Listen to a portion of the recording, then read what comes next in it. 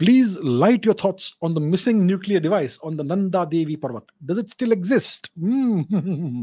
Interesting. Where is this Nanda Devi Parvat? Let's take a look at the map. Let's put the map on the screen. Let's find this mountain, Nanda Devi. So I think Nanda Devi is the second tallest mountain peak in India. The tallest one is Kanchenjunga. And Nanda Devi is somewhere in northern India, in the Himalayan region, near Rishikesh. Okay, let's just search for it. It's somewhere in this region. Nanda Devi. And here we go.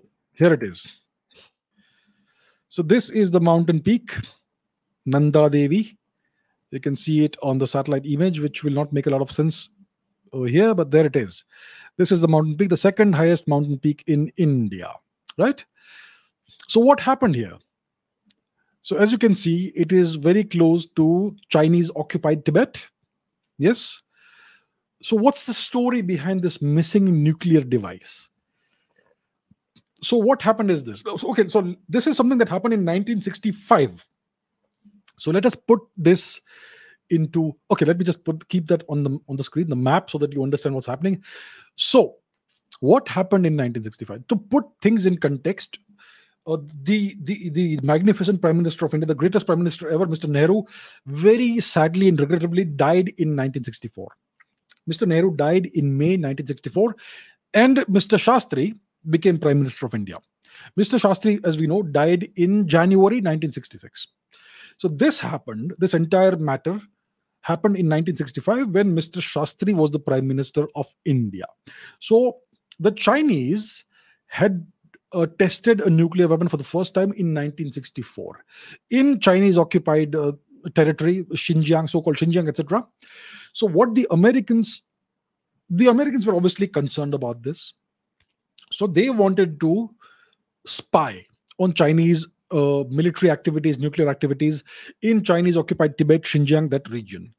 And so they entered into some kind of agreement with the government of India that they would place an a monitoring station, some monitoring devices, etc., on top of the Nanda Devi mountain, at the summit of the mountain in India. And the Nanda Devi mountain is nearly 8 kilometers, almost 8 kilometers tall, slightly less than 8 kilometers. So from there, you could see deep into Chinese occupied territory, maybe 50 kilometers away, where this entire thing was happening, right? So what happened is that in 1965, a team of Indian and American mountaineers climbed up the Nanda Devi mountain. What were they carrying? They were carrying surveillance equipment.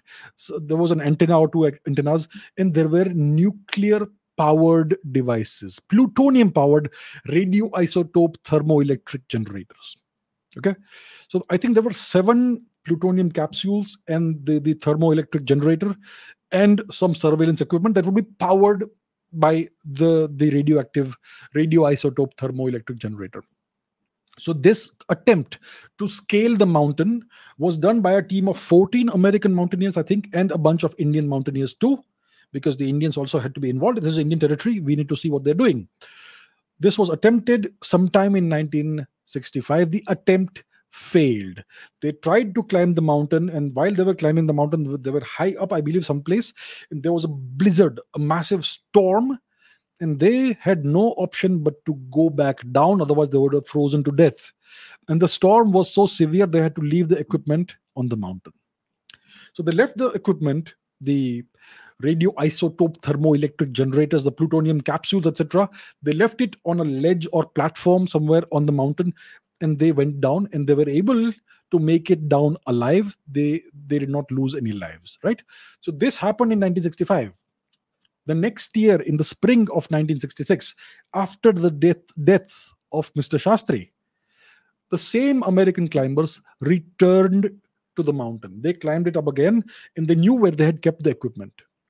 And what they found in the spring of 1966 is that the equipment was missing.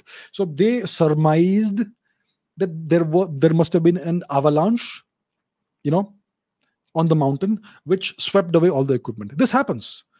In the Himalayas, avalanches are common. On the Nanda Devi mountain also, avalanches are reasonably common. So they surmised that there was an avalanche while they were not there, and all the equipment was swept down somewhere downhill because of this avalanche. Then there was another attempt in 1967, which is said to have been a partial success. I have no idea what that means. And then there was a third attempt again in 1967 on a different mountain. This time it was on the Nanda Kot mountain. So Nanda Devi is here. Where is Nanda Kot? It's here. If you can see, there is a different mountain called Nanda Kot. It is a slightly smaller mountain, not as high as Nanda Devi.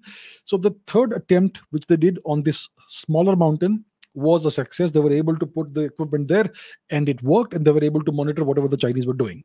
Right? So all of this happened in the 1960s. It was all secret. In 1978, the Indian Prime Minister Morarji Desai revealed everything. This is what the Americans did. He was very strongly anti-US, anti-whatever. Yeah. So that's what happened. That's how the story came out into the public domain, because Mr. Morarji Desai revealed what had happened, what had transpired in the 1960s. Now, some people say that because of this, so the question is, first of all, what happened to the missing equipment? The equipment that was placed on a ledge or a platform or some flat surface on the mountain in 1965, when they came back the next year, it had disappeared.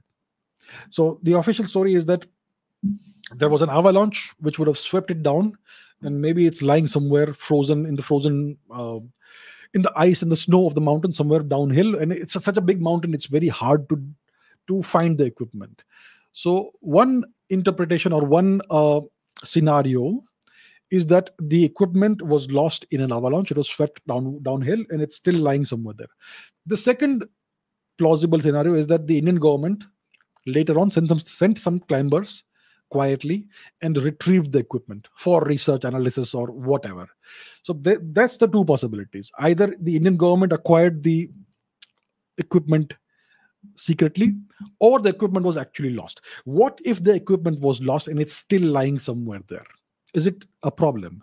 Well, let's understand what plutonium is. Plutonium is the element that is in the radioisotope thermoelectric generator that was supposed to power the devices, the surveillance equipment.